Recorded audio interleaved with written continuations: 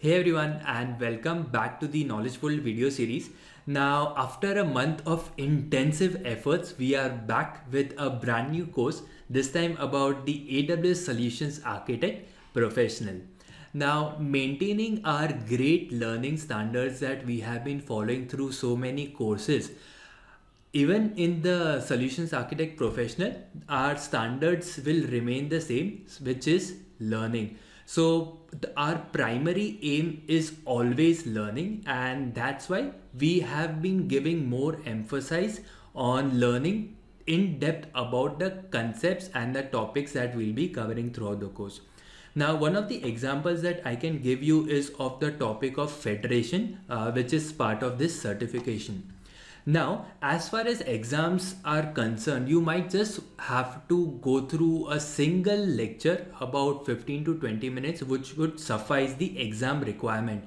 But that will actually not teach you any practical, or it will not give you any knowledge related to how it really works behind the scenes. And this is the reason why if you look into a lecture series of federation, we go ahead and understand federation as a high level overview. Then we go ahead and understand about SAML, which is used for single sign-on. After that, we go into more depth where we basically capture the SAML assertion packets with a tool called as tracer. Then we go ahead and establish the trust between a IDP and the service provider. And once we till this lecture, we actually have implemented the entire single sign-on solution with AWS. And at last, we look into various identity providers which will be suitable for you in your organization. Now, if you follow this approach, not only it will help you in your certification, but it will also help you in implementing great new technologies in your organization. And it will also definitely help you when you switch to a newer job. And this learning is something which is really great. So this was just one example. We tried and follow this style of learning across all of our lectures. So because of these learning standards, we have been reaching the best selling across many of the online platforms. Just one of the last course, which was Certified Solutions Architect, it has already reached best selling within 3 weeks. So I really appreciate the efforts that everyone has given.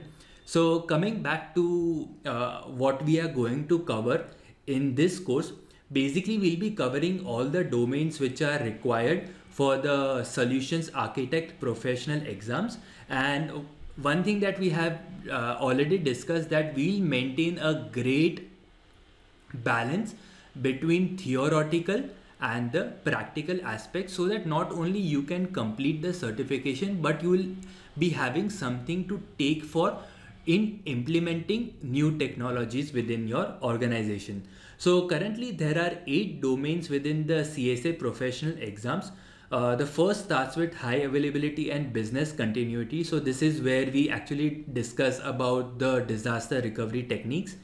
Then you have costing, you have deployment management, where you have Elastic Beanstalk, you have OpsWorks, you also have basics introduction about Docker and Docker containerization. Then you have network design, where you have VPC peering, direct connect, VPNs and similar.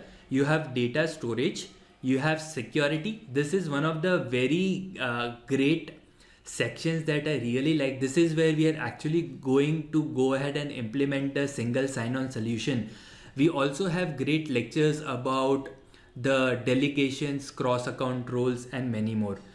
We have scalability and elasticity, where we speak about SQS, Kinesis, DynamoDB, and also about cloud migration and hybrid architecture. Last but not the least, we have great exam preparation section on the way, which will help you understand on how you can prepare for the exams to score a right and a very nice marks. So this is the high level overview about the things that we are going to cover in this course. So I'm very excited because we have actually spent a lot of time developing this course, and it has already reached more than 15 hours and it might soon reach 20 hours. So this is it about this introductory lecture. I hope this has been informative for you. And again, if you want to connect, if you want to have some discussion related to career, I'm more than happy to help you. Feel free to connect us at Twitter, Facebook, or LinkedIn. Or the most preferred and direct way is mail us at instructors@kplabs.in. Thanks for watching, and I look forward to see you aboard.